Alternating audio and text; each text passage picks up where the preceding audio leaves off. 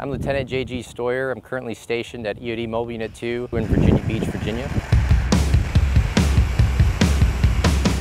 Joined the Navy, initially went in, graduated high school, wasn't really sure where I wanted to go, what I wanted to do. Did a couple years of school at a community college and wasn't really finding anything I was interested in, and I still had my eye on the military, and started doing some research and started finding the EOD community and then pursued that.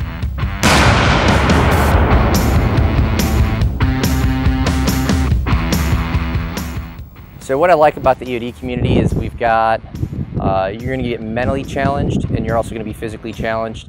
And then there's also a very wide variety of missions that you can fill that will keep your interest.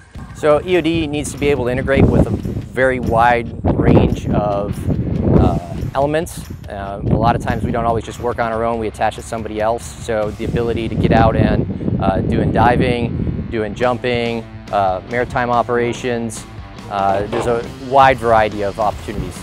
My favorite part about being an EOD tech is we're a very small community, especially compared to most of the rates in the Navy. So you get to know everybody pretty well over a short period of time. So we've developed a lot of close relationships, good friends, lifelong friends, and people that you go to war with.